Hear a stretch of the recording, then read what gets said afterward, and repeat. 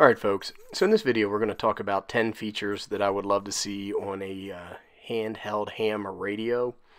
Over the course of the video we're going to look at a couple of different models that have some of these features. Now if we could just get them all combined into one. I was joking around about this the other day and I decided I would just go ahead and make a video of it so I can look back on it and laugh a few times. Anyhow, let's go ahead and get started. Oh, by the way, this list is in no particular order. Put your thoughts and comments below. I'd like to hear your opinions as well. So starting out, I'm going to talk about the SMA connector that you see on these handheld ham radios. And I really wish these radios would all come with a female SMA connector, which is on the left on the Yaesu FT60. On the right you see a Baofeng, I think it's a UV5R, and that is a male SMA connector. And I don't know if you can see it or not, but inside that connector for the antenna is a little teeny copper pin. And I'm always worried about breaking or bending that pin.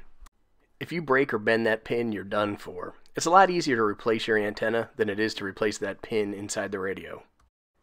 So number 9, I want a tri-band radio. I want to get one that has 2 meter, 220, and 70 centimeter. And the reason for this is because I want to use the 220 band, and I want other people to use it so we don't lose it or lose any more of it. And a lot of people say, well, hey, Ape, we don't make radios that have 220 on there because nobody uses 220. But nobody's using 220 because nobody's making radios that provide it. There are only a handful of them out on the market. So please, for the love of God, if Baofeng, which you see there on the left, can go ahead and put a tri-band radio together for $35, let's see some other companies do it. The other two options that I have listed here are the Yaesu FT2DR, I believe, and a Kenwood D74A, and they're $500 radios. There's reasons why they're $500 radios, but it isn't because they're tri-band. Number 8 is waterproof, and I want a waterproof radio. Let's just say I accidentally trip and fall in the pool while I'm talking on my handheld. I want it to be okay. Or what if I'm out in the rain, or I get stuck in the rain, or what if I get splashed somehow? I just would feel a lot better knowing that the radio can get wet and not suffer any damage. Especially if I bought a more expensive option, like that Kenwood we just looked at for $500. Here we go, we got a Radio Oddity. This is about a 75. It's probably even less than that. It's a pretty bad radio, by the way. I believe that is the early DMR model that everybody hated. And then we have a Yaesu VX6, which is about a $300 radio, but it's completely submersible, and I like that. So for number 7, I have long battery life. And in this picture, I have the iLoons HD1. It's a DMR radio, and the B-Tech DMR6X2, which is a rebranded Anytone radio. So the Anytone radio is fit into this category as well. The iLoons has a 3,000 plus milliamp battery, and the B-Tech ships with a 3100, I believe, and something around a 2200. Now, people who use these radios are typically like, jeepers, this radio's got a fantastic battery. And that's been my experience as well. I do have both of these radios. But I think I messed up a little bit on this one. I did want to include in my list, and I didn't, so I'm kind of spoiling the list, that I would like a radio that you can charge from a USB cable. And I actually do have a radio from Radio Oddity that costs about $12 that you can charge from the USB cable. And I get the people who are going to say, Ape, with these larger batteries, you just can't charge them from USB. Sure you can. I just think the ability to charge off a battery bank, maybe that's powered by a solar panel, is huge, and I'd love to see that in a radio. Alright, so number 6, we're going to talk about what I call legit APRS. And by legit, I mean I want APRS that doesn't just send out an analog or a digital beacon every 10 minutes. I want a radio that can send and receive APRS packets, as well as messages. So I want to get position info, maybe I want to get a picture from somebody, maybe I want to get some text messages or a weather report. One-way beaconing is a showstopper. These are probably the two best on the market. They're probably the only two on the market that do legit APRS. And then maybe there's a Motorola out there that I don't know about that does it. But these are the handhelds that I've got listed. The first one is the Yaesu FT3D. And then once again, we're taking a look at the Kenwood D74A. Both fantastic radios. Well, I can't really say that about the Yaesu because it's not really out yet. Alright, we're coming around the bend at number 5. And this is something that I complain about a lot. And I think my arrow might be pointing at the wrong knob, but I'm not 100% sure. I'd have to go break out the FT60 to tell you. But I hate that these radios these days bury the squelch setting in the menu. So you got to hit a function button, then you got to scroll through your menu, then you got to pick the squelch setting, and then you have to adjust that. A knob on the top of the radio makes it so much easier the way they did in the old days. Please, please add the squelch knob back to radios. Alright, next, number 4 is a high contrast display. Look, I'm getting old and I can't see the way I used to.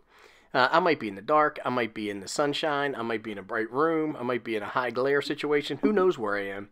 But not being able to read the radio sucks.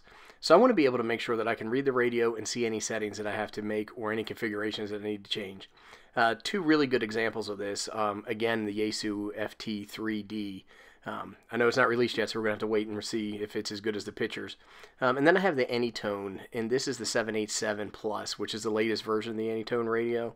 And it's got a really nice dark background and bright letters, and you can configure that a little bit. Number 3, here we are. We're on Wideband Receive. I have 2 radios here. The first one's the FT60 again, which does have Wideband Receive and AM on the airplane bands. But if you take a look at that Kenwood's got a lot of the things I'm talking about. That can do wideband receive, AM, and single sideband, which makes it a really nice feature or function to have. You wouldn't have to potentially carry around maybe a shortwave radio or something like that. You get a lot of capability in that radio. But it'd be nice to see it on more radios. Alright, number 2, and I get that this adds a lot of cost to a radio, but I'm willing to pay a lot of money for a radio that has the feature set that I want. I don't want to compromise and have 3 or 4 different radios, all because I might want to do something different. But a radio these days should include 1 digital mode. So we have the FT3 that has the Yaesu System Fusion, the iLunce HD1 with a DMR, and then that is an ICOM ID51, maybe it's a 51A, and that does D-Star. I just think that the more proliferation of digital modes, the better. And I like to see more options for people, affordable options. I don't think $500 is what you should have to pay to get into a digital mode. And really, the most cost-effective one is DMR, because you're seeing a lot of these cheaper Chinese radios that feature that. But they lack a lot of capabilities. So nice feature-rich radio. I'd love to see a $500 competitor to the Kenwood that actually does DMR. Would be a fantastic option.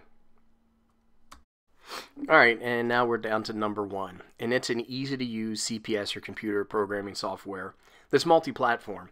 And I have a picture there of Chirp. What I like about Chirp is it's fairly easy to use. I can run it on Mac, Windows, or Linux, and I can use it across a wide platform of radios. And it's free.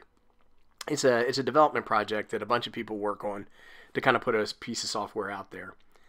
What I hate is having a bunch of radios and having to install a bunch of different software that works a bunch of different ways on my computer. It's a pain in the ass. I really don't know any other way to say it.